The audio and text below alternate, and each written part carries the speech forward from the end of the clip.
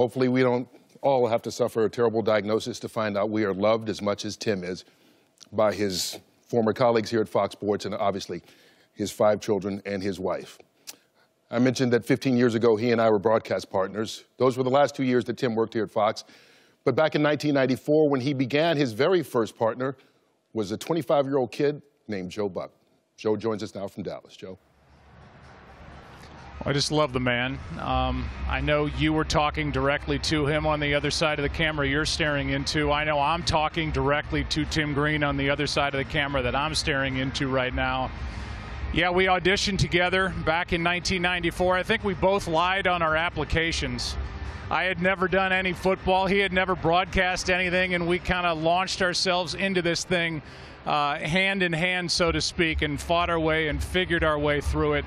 Back in 1994, I learned so much from Tim Green about how to be a dad, a young father in this business, about how to be a better husband as he is to Alyssa.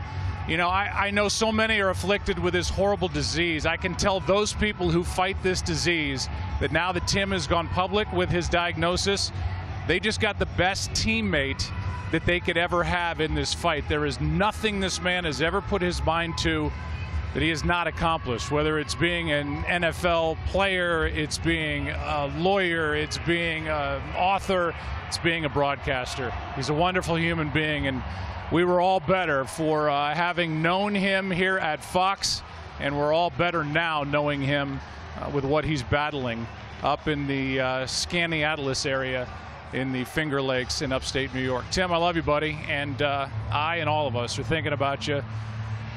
I would never bet against you. Go get him, man. He is the perfect guy to be the face of this disease because he's always been curious. I can remember a conversation with him just about the word crepuscule. You know, and he's just curious about wondering what these words mean and turning them in. And this is just, as we talked about, just a terrible diagnosis for anybody to go through. You know, I just want to give a shout out to a friend of mine that actually became a friend over the phone, and I'm going to see my good friend Robin and Harrison Anderson in Winston-Salem, North Carolina this Wednesday.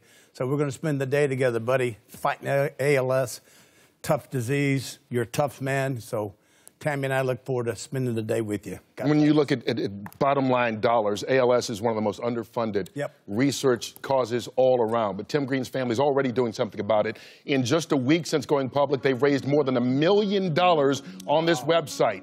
And you can be a part of it. Just go to tackleals.com, donate whatever you can. All the proceeds will go to research to fight this crippling disease and for medical care to help families who cannot afford it on their own.